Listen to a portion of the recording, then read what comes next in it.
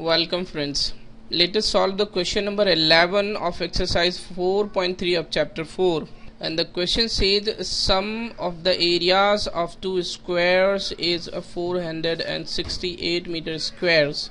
If the difference of the perimeters is 24 meter, find the sides of the two squares. This is very interesting question and important for examination point of view. Let us solve it.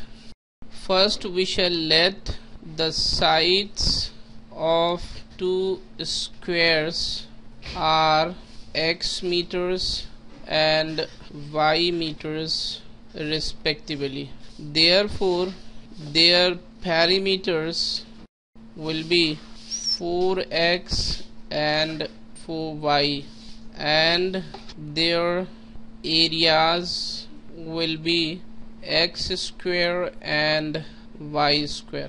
And now we shall use the information given in the question, and the first information is that the difference of the perimeters of the squares is 24 meter. This means if we find 4x minus 4y, then we have 24. This means x minus y is equals to 6. This means x is equals to 6 plus y.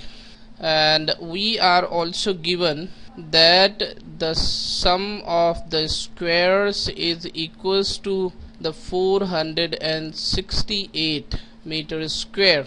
And here we shall put x square and we shall apply the value of x here, that is 6 plus y square. We have y square, here we have 468. If we expand this whole square of 6 plus y, then we have y square plus 12y plus 36. Here we have y square, and we shall take this 468 to the left hand side, then it will be minus 468 equals to 0. So this is equals to 2y square plus 12y minus 432. This is equals to 0. We got 432 when we subtracted 36 from 468.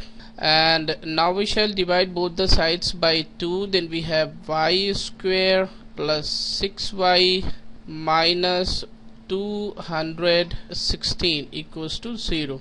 This is our quadratic equation, and now we shall factorize it using the method of splitting middle term. So we shall split middle term like this: 18y minus 12y. Here we have 216 equals to 0. Here we have y square, and so this is equals to, we shall take y common from first two term, then we have y plus 18 in the bracket. Here we have minus 12, so y plus 18 will be in the bracket. So we have y plus 18. Here we have y minus 12 equals to 0.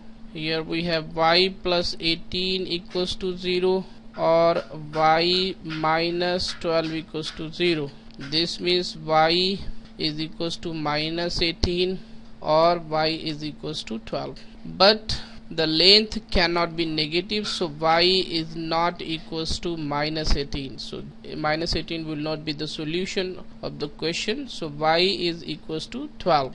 And now we can find the value of x by the equation x minus y equals to 6. Here we have x minus 12 equals to 6.